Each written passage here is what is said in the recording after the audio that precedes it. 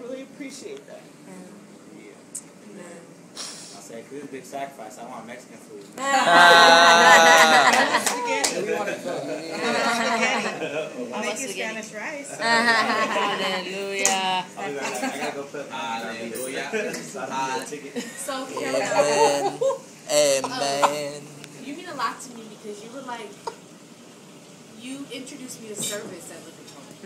And so, as soon as I like got here, you just had me cleaning and organizing and just like, it was like such an outlet because that's what I do. So it was like, yes, I get to clean something. And so it was just so exciting that you just like stepped in and was like, oh, you're good at this, come help me with this. And I just felt so loved and welcome and like wanted and needed. And I just felt like through you, I felt like a part of the family here. Just like already, you know? And so I appreciate that. And I thank you for being patient with me because I get confused and kind of slow sometimes. but you're just always patient and helping me. And I just love you. And I just appreciate you and everything that you and your husband have done.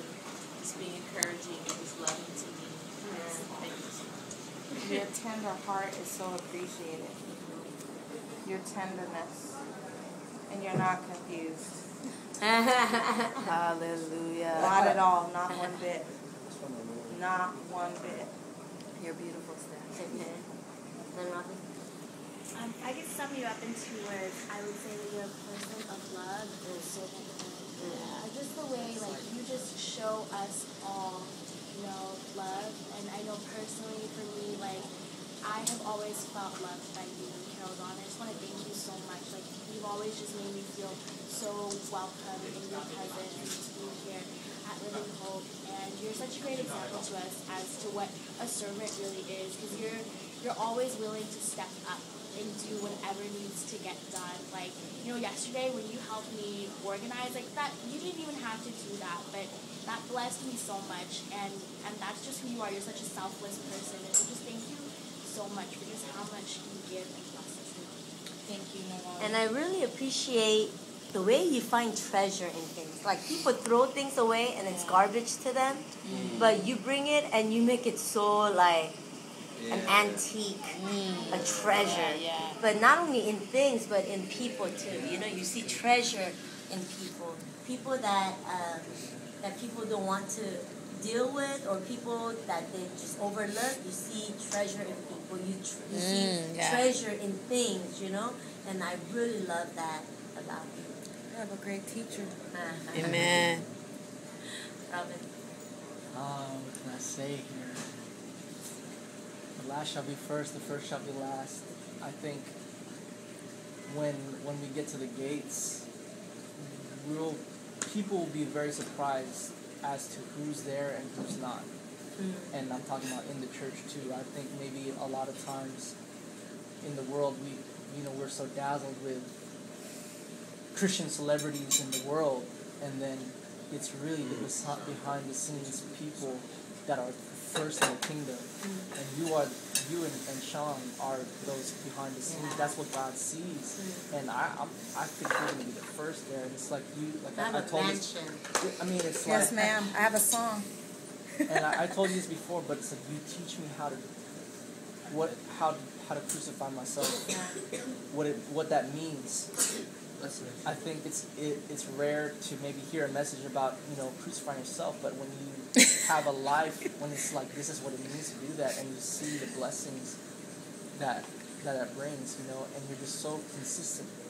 It's like you're the last person standing.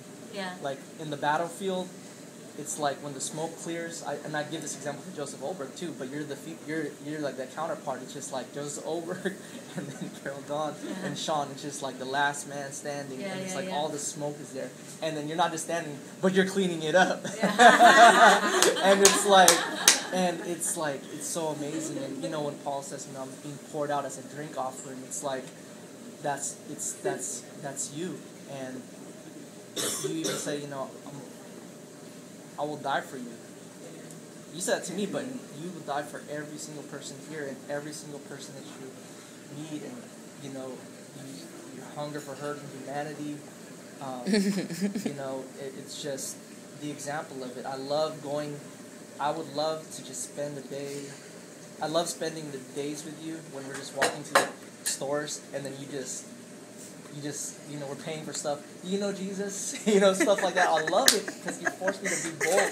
I'm a bold person in the inside, but a lot of times I get domesticated for the day to day. But when I'm around you, that line just let's go. That's and so awesome. That's not the truth, I can brother. keep going. I can keep going. It's already in you. Hallelujah. You know what I appreciate? That you share my dad's birthday.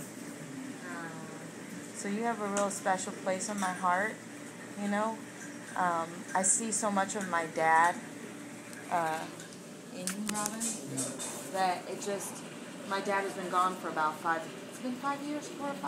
Yeah. And it just, when I see you, I don't think that you realize, because of that same date that you guys share, that it just I don't, it's right there in you, Robin, and you have such a special heart, you have that same heart, Robin. You're a brave heart too. Braveheart. Yes. Okay, Bex. Yeah, brave heart. You can see Bex's face up there. Yeah. You're amazing. Yeah. You're like our spiritual crybaby, you're sensitive. Yeah. Easy. In a good way, I don't mean as crybaby. Yeah, I do.